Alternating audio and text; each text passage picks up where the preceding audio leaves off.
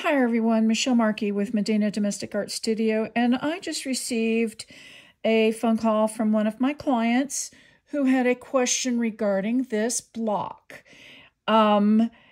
She has already colored it and it looks great, except she says she's having what she feels is a lot of difficulty dealing with the wrinkles that are here in her finished block. And so I thought that this might be something that other people have issues with, so I thought I'd do a quick video on it.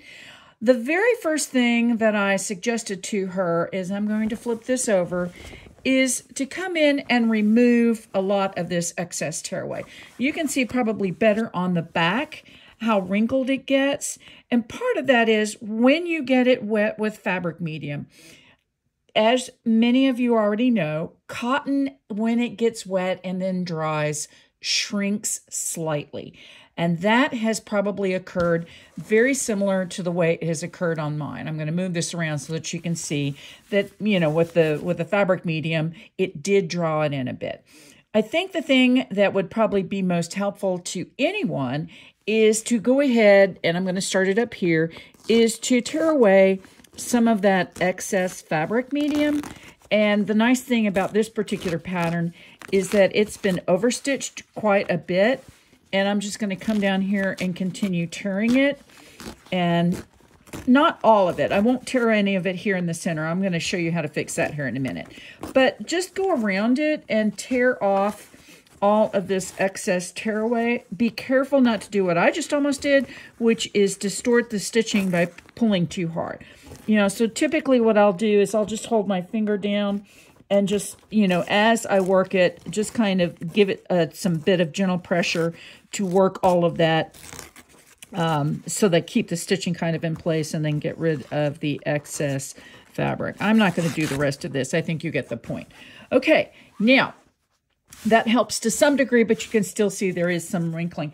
And particularly with lettering, let me just say with lettering, most patterns that are digitized will have lettering that is overstitched several times.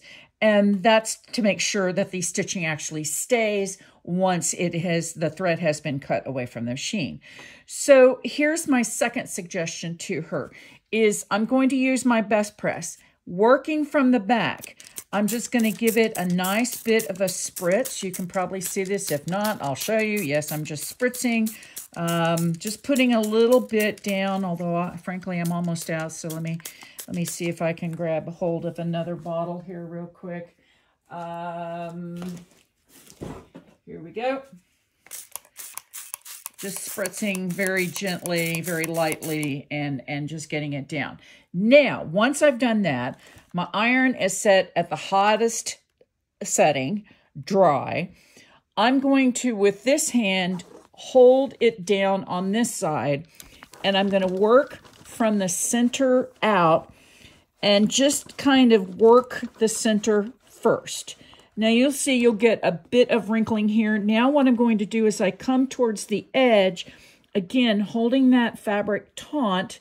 I want to try to work out as many of the big wrinkles as I can. And you can tell quite a bit of difference between this and this. So let me now move forward. I'm going to scooch this down a bit. Again, holding it up here, holding it a bit taut, and working away from the pattern. That will really help to decrease some of the wrinkling and give you a much nicer, flatter finish than before. Now I'm going to flip this around so that you can see what this looks like from the front. And you can see, let me move this iron over, you can see how much nicer and flatter that looks than, say, this over here. Well, that's just about it. Just a real quickie so that if anyone else is having trouble like my client was having, you can now fix it really quick. If you have any questions about this video or anything else that's on my YouTube channel, please do not hesitate to put a comment below and I will respond ASAP. Thanks for watching.